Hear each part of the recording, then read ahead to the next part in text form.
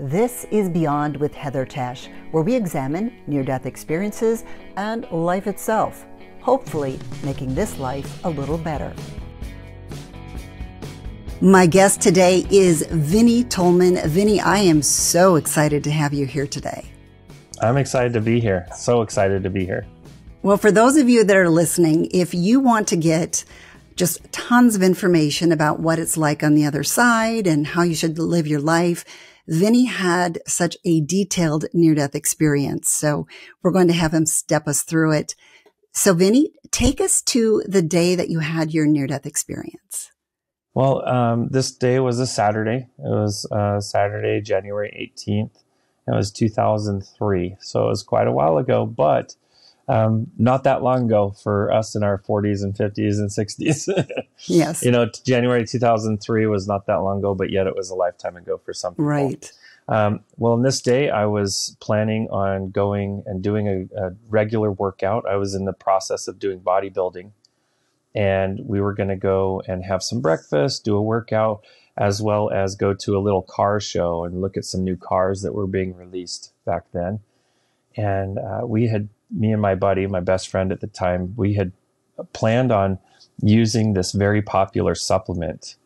And this supplement you could buy everywhere. But it was because it was so popular, it was sold out everywhere. And so we went online. We purchased some from a company in Thailand. We got this supplement. We took our normal little bottle cap of this liquid dose. And instantly we both felt something was off about this new stuff that we had gotten from Thailand. And right away, we knew it. And we knew also that with the supplement we were used to taking, if you got a little too much, you would just go eat some food and your stomach would kind of settle out and you'd be fine. So we decided to go down the street to a little Dairy Queen and grab a bite to eat. It was the morning hours, so we figured, hey, we could grab either some breakfast or some early lunch and let our stomachs kind of settle into this supplement. Well, we get to the Dairy Queen, and by the time we actually got there, my buddy is starting to nod off. I'm like shaking him awake. We get there, I put the car in park for him, and then I exited the car and went into the Dairy Queen and went straight to their bathroom and locked the door. And that was a big problem because nobody saw me go in. I came in so quick. I went in, locked the door. My buddy, he went in and he collapsed on a booth. Just inside the door, there was one of these big round booths. He collapsed down there and started to vomit. And so the manager called 911 and got an ambulance there, and they hauled him away. And meanwhile, what I was seeing was I saw the room get very, very dizzy. And then I remember feeling like the world was spinning on me. And as that was happening, I myself collapsed on the ground. And the next thing I know, I'm actually looking down from above and I'm watching them haul away my friend. I watched them take him away in an ambulance. And I was worried that he was, I hope he's going to be okay. But I had a sense, a knowing that he was going to be fine. And watched him get taken away. And I'm sitting there watching all of this play out underneath me, literally watching it from above, which was very weird for me, very surreal. And I was hearing the thoughts of everyone below me, including the workers in the restaurant. And I was, witnessing all of this.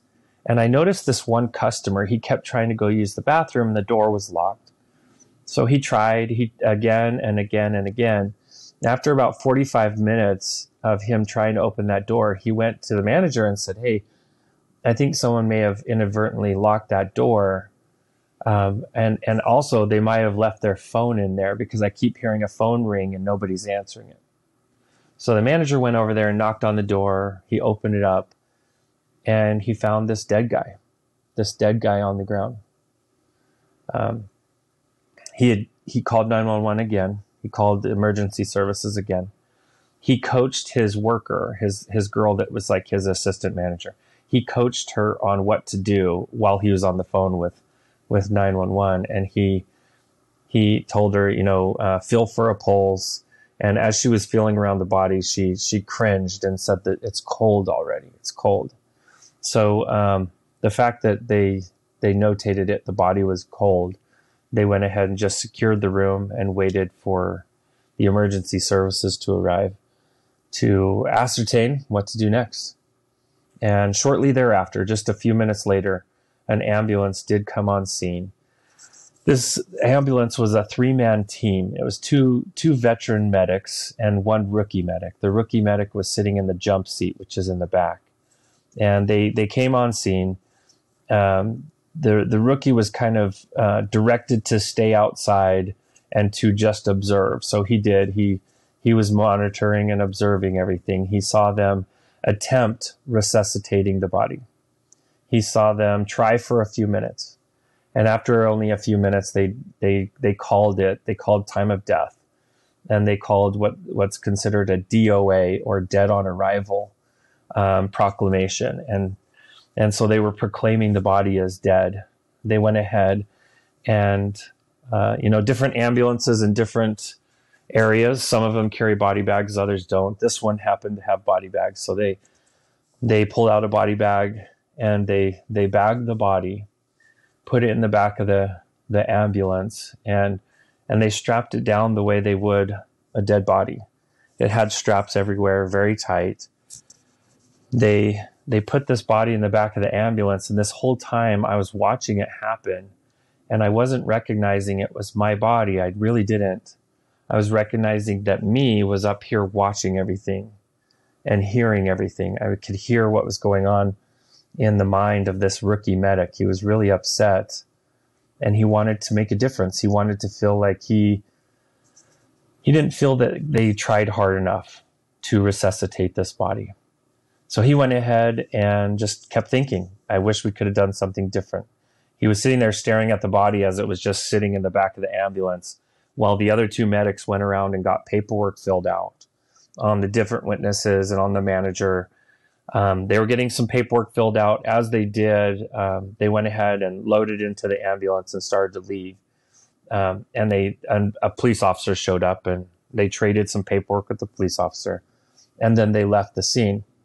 As they left, this medic, he really started to beat himself up and think, man, I really wish we could have done something different for him.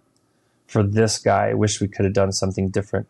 And as he had this thought, he actually started to glow. Like his actual presence started to glow in the heart space.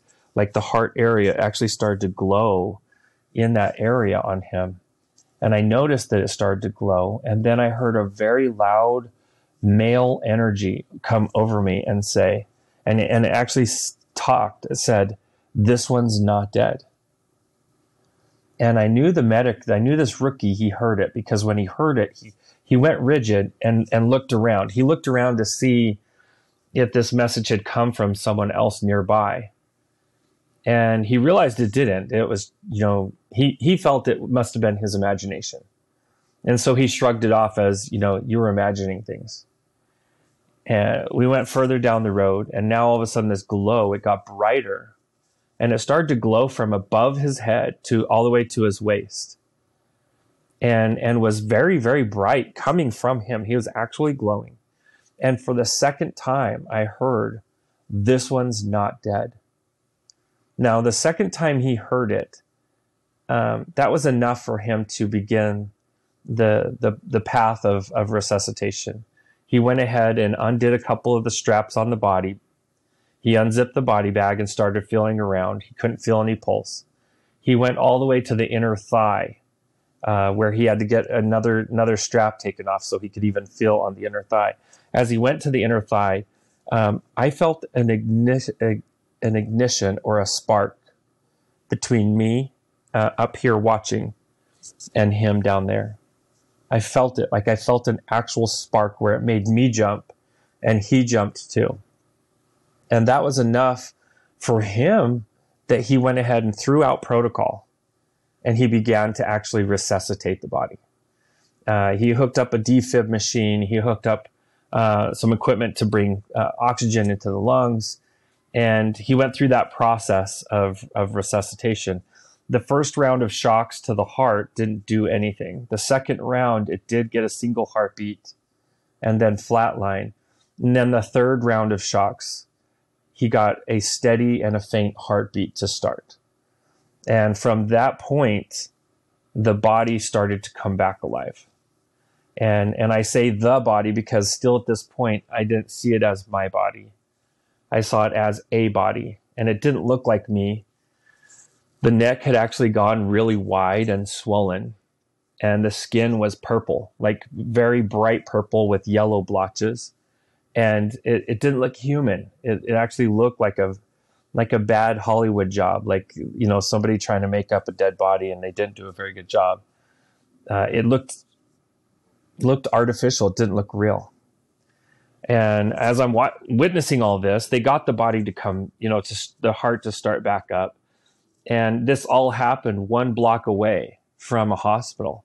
So they were able to go pull directly into a hospital, even though their plans were to deliver this body to the county medical examiner, so, you know, so that they could do what they needed to do with the body. But as soon as they got the heart started, they knew, oh, we're going to go over to this hospital. And one of the blessings is this hospital had a cardiology specialty there. So they were able to get and do the work that needed to happen right away for that body. And go ahead. But 2 of the medics were not very happy, right? Oh, no, they were yelling at him. In fact, they were chewing him out. They were saying, you're going to get fired. You're breaking protocol. They were actually, until the defib machine started making its bells and alarms, they actually weren't even aware of him doing this in the back. Until the defib machine started making the noise that it makes. When they saw that, they looked back and saw him doing it. And they were like, you can't do this. You're going to get fired. You're brand new. Don't do this. And they really tried to dissuade him. But what's funny is the second round of shocks, when there was 1 heartbeat, both the other 2 medics kind of like shut up and hushed up and realized, whoa, something's going on here. And when the third round came, they didn't even have to talk to each other. They knew exactly what to do. They pulled into this hospital. They had just radioed just seconds earlier, we've got a dead body we're bringing, you know, or we've got a guy with you know, they described the whole situation, and the hospital was able to meet them with a trauma team. And so, you know, as they were doing all of this and they're transferring the body from the ambulance into the hospital, they had to switch it over to a hospital gurney. And they were doing this. The body went into all types of seizures and into some convulsions. And so they had to strap the body down. And as they strapped the body down, that's when I felt them strap me down. And that was the first instance I felt that what I had been witnessing was actually me. And that was a very, very scary moment for me personally. I felt completely surrounded by love and this very positive energy up until this happened. And as I realized that what I was watching was me, it was like all this fear started to flood into me, and all this self-judgment started to flood into me. And I actually had the thought, you idiot, how could you not know you're watching your own death this whole time? And I just felt so ignorant. I felt so defeated. And as I was feeling this, I actually started to see all the bad things I ever did in my life. Every little thing to every big thing that I'd ever done in my life, including I saw it from the perspective of those who I'd done it to, not just from my own perspective. And I saw that sometimes what I felt was not even an influence at all, was a major influence in other people's lives. And then I saw other places where I thought I was making a difference or making an influence, and I wasn't making an influence at all. And as I was, expressing or experiencing the past, my mistakes, I then started to see and feel this warmth come around me from behind. I felt this warmth start around from my back and come around to me. And I started to feel this love. And it started to permeate me and become part of me. And this love and this light, it started to show me all the good that I had ever done. it started to show me all the people I'd ever helped, all the people I'd ever made a positive impact on. And not just from my perspective, but their perspective as well. And in a flash, I was able to see the dramatic difference that my life had made on other people's lives in a positive way. And I started to feel this very strong feeling that I was worth existing. I was worth living. I was worth being. And that's when I felt this all-loving presence behind me. And I turned around to see what looked like God. I turned around to see this man all dressed in white with a long white beard and longer white hair and just loving, piercing eyes. These eyes were just, they felt like they were holding me in their arms.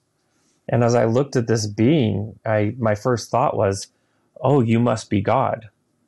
And the first thing that happened was this being started to laugh and said, no, I'm not God. But I realized that he said it without saying words, without using his mouth. And I noticed that I was communicating with him instantly. And so my follow-up thought was, if you're not God, then are you Jesus? And I was confused about it because, like, if you're not God, but I can tell you're like a godlike figure. You're exuding this love for me that I've never felt from anything or anyone in my life. And it's so strong, you have to be some part of God. And he explained that no, he's not Jesus either, but that he was sent in God's love to assist me and to guide me. And he would take me wherever I wanted to go. And I explained that I wanted to go wherever he came from. Wherever this energy was that he brought with him, I wanted to go to the source of that energy. And he explained that where he came from was my original home. That's also where I had come from originally. And that he could take us home. And so I said, let's go. Let's go do this. He did ask me, though, I can take you back to your body. And I didn't even want to entertain that thought. I wanted to go with him where that love that I was feeling from him, I wanted to go towards that. So we began our process. We began this journey towards what I call heaven or home. And this journey wasn't easy. It was actually kind of hard because I was raised Christian. I was raised to believe that I had everything I needed to get to heaven. And I actually didn't. There was quite a bit that I had to learn. And I especially had to embody and learn these 10 principles that were earth-shaking for me. They really shook up my paradigm and shook up my belief system. And they really awakened the God spark or the ignition of God's light within me. And so we went across this process. Now, I was in a coma for 3 days. So they did bring my body back. They got my heart back. They got some of my other systems back. The neurological system was the last to come back. It did take 3 full days where I had very little brain activity.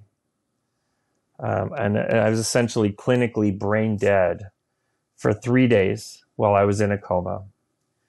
And for those 3 days, I was in heaven. I was traveling towards our home, our original home, and experiencing these amazing principles and embodying these principles. And then as I embodied that last principle, I actually got to heaven, to our home. I got to the actual place we would consider heaven or home, where we all came from. And I got to experience, I call it the tourist visa version of heaven. I was there on a short turnaround for 3 days. And I got to experience what heaven is, what it's built of, and what its purpose is. And I got to be healed by just the process of being there. It changed me. It definitely changed me. And it allowed me to become who I am now. But I got to experience a place where if you could even understand the amount of love in a single blade of grass in heaven, you would completely change how you live your life every day. You would change it. If you could feel how much love is in a single blade of grass for us there, you would change everything about how you live here. And unfortunately, there is a reason why we can't remember heaven. We can't remember our home, where we came from. And it's because if we felt that strong of a love, we would just automatically make the right decisions to support and uplift that love. And for us to truly have our independence, we have to be washed in a veil of forgetfulness so that we can have our independence to make choices here and to live in earth school, because that's what it is. Earth is a school, to live in earth school and to grow here and then return back home with what we learned. And, it was very amazing to have this experience. As I was in heaven, feeling this amazing experience, I got to see the healing power of God's love for us. I always envisioned God as being male and being the evangelical God that I learned about as a kid in my Christian faith. And come to find out, God is so much more. God is the divine masculine and the divine feminine. God is everything. God is us. God is that love that we share for each other. God is everything, literally the all, the everything. And as I got to heaven, I realized that God is so much bigger than what our brains can comprehend God to be. And that's why we have so many religions, is because that's our attempt at trying to understand who God is. And that if you go to the center or the core,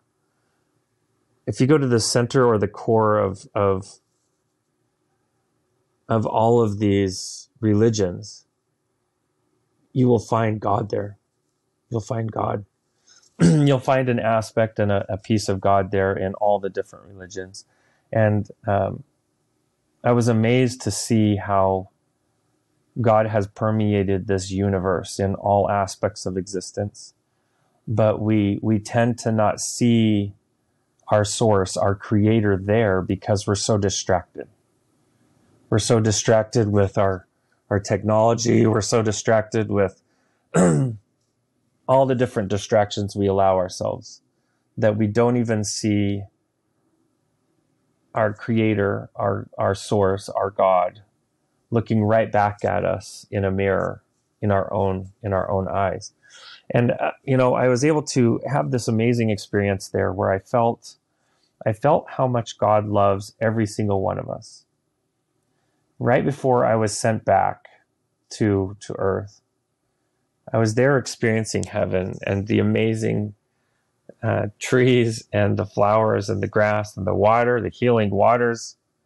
I was experiencing all of this. And as I was experiencing that, my guide, he came to me and he said, Vinney, this is going to be very hard, but it's going to be worth it. And he put his arms around me to hug me. And there you're able to experience a real hug. What we do here is a version of a hug, but it's not a real hug. The real hug that he gave me was this coming together of pure energy and pure love. And as we came together in pure love and energy, I felt the tremendous power of our two energies together. That when we were together in love and caring for each other, we became 8 times more powerful than what we ever could have been on our own.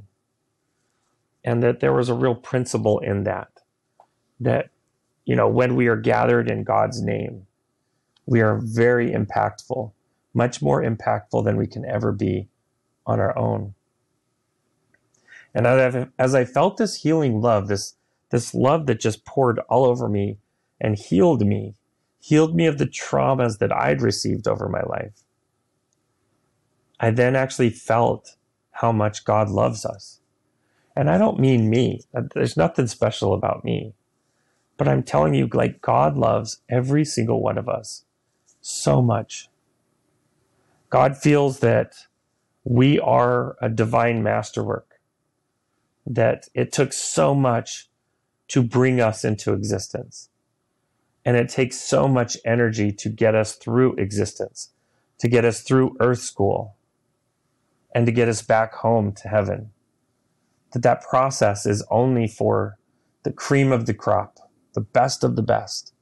And for us to exist here on earth in the human form, we are that.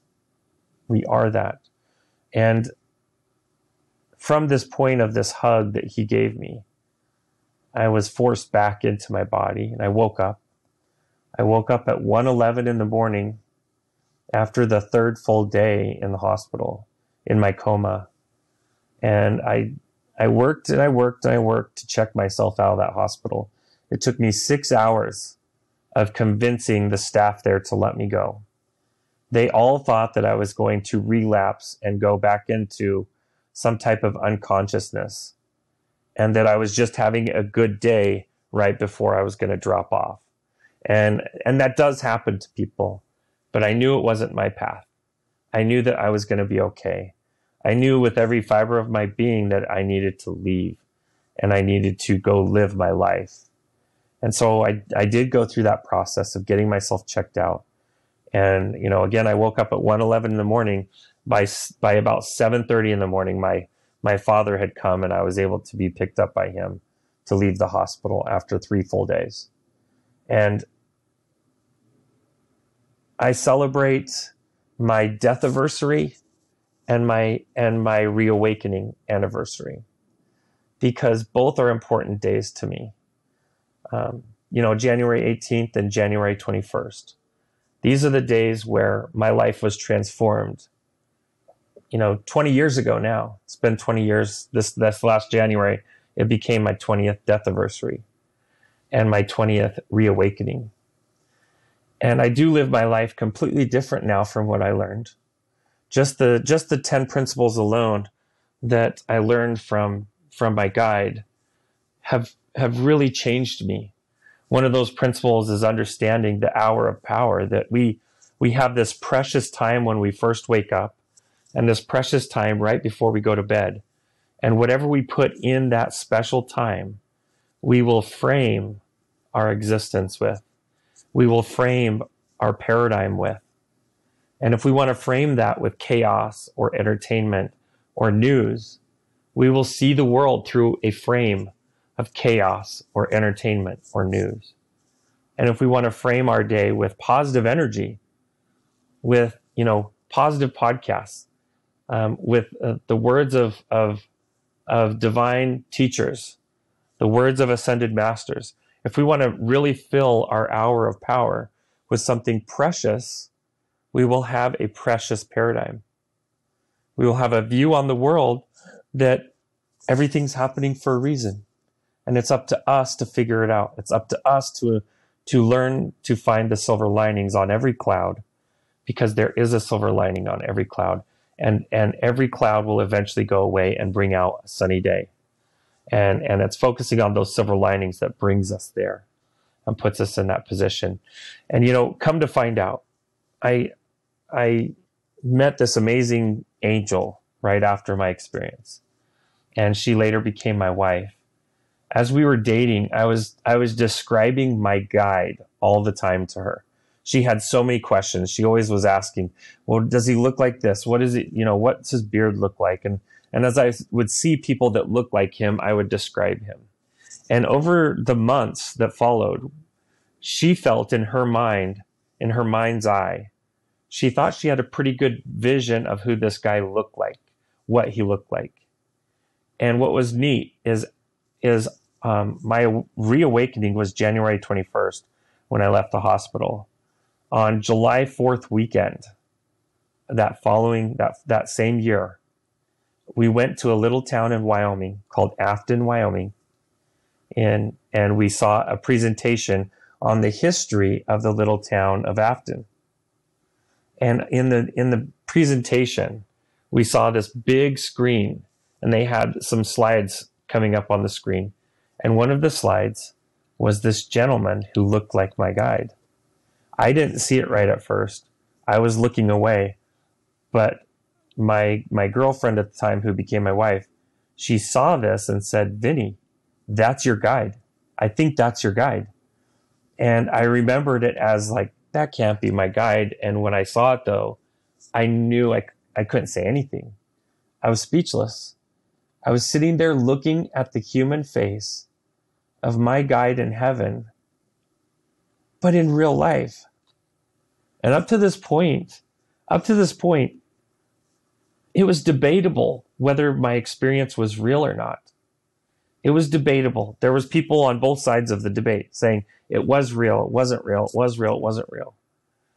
And when I saw the face of this man who I'd never seen before in my life, I knew it was real. My experience was real. And come to find out, the image of the man I was seeing was my great, great, great grandfather on my grandmother's side. Someone I had never heard his name, I'd never seen his picture, and here he was, larger than life, as my guide while I was in heaven.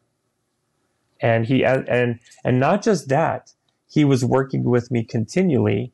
He has been working with me continually for 20 years. He's been working with me as one of my guides. He still works with me daily. And what I really take from this experience is we are so much bigger and more important than we could know. Every single one of us. We are this divine masterwork that God talks about, that God cares so much about. And we all have this ability, if we want, to connect and activate that piece of God within all of us so that we can awaken that connection and build it and strengthen it so that we can have God in our own life. No matter what name we want to give God, that doesn't matter. But what does matter is our connection to God. That is what matters. And that's what my takeaway was from my experience, is I learned how important that connection to God is. So much so that I've created a nonprofit for that purpose. And it's called Living God's Light.